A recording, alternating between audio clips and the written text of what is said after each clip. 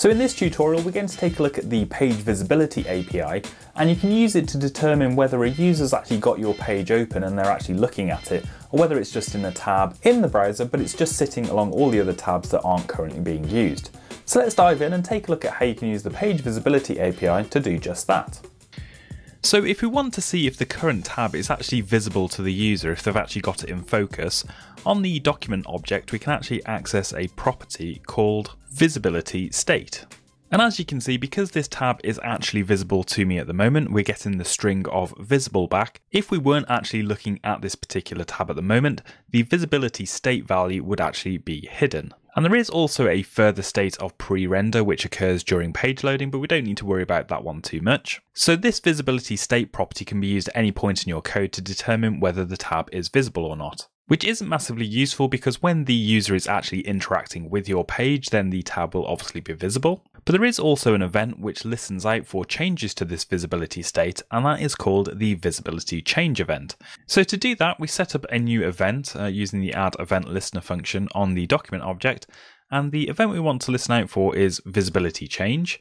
So if we pass in a callback to be triggered each time that the visibility state changes, and we could do something simple just like logging out the document.visibilityState. So if we save that in the console, and then if we go and open up a new tab, this original tab is no longer in focus, so we should have triggered a change to the visibility state. And if we go back to that tab, you can see in our console, we first of all get a state of hidden. So that would have been when we navigated to the new tab. And then when we return to the tab, we've got a state of visible because the tab that we set this code up in is now focused by the user. So let's just try that one more time. Let's go back to the open tab and then go back to the original. And again, we've got the state update of hidden and then back to visible again.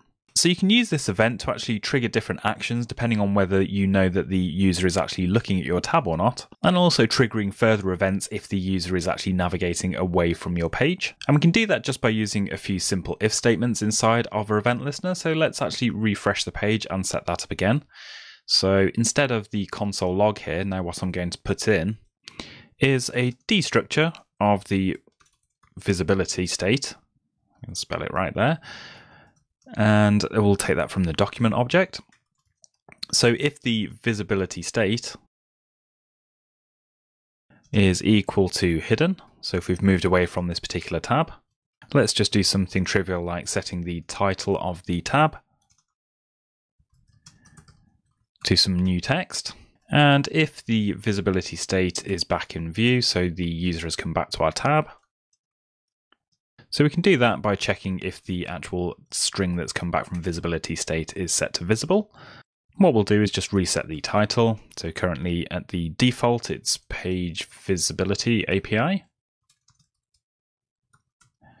And let's actually just put a semicolon here instead of a colon.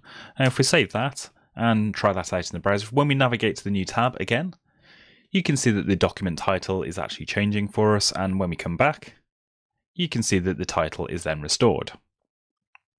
So that's not something that's commonly used and it's probably not advisable for creating a good user experience, but you can see how you can use those two if statements here that we've got to actually trigger different actions, depending on whether the user is actually focused or not on your current tab. So that's it for this tutorial about the PageVisibility API. Just before you go, don't forget to subscribe to support the channel and so you don't miss out on any future tutorials.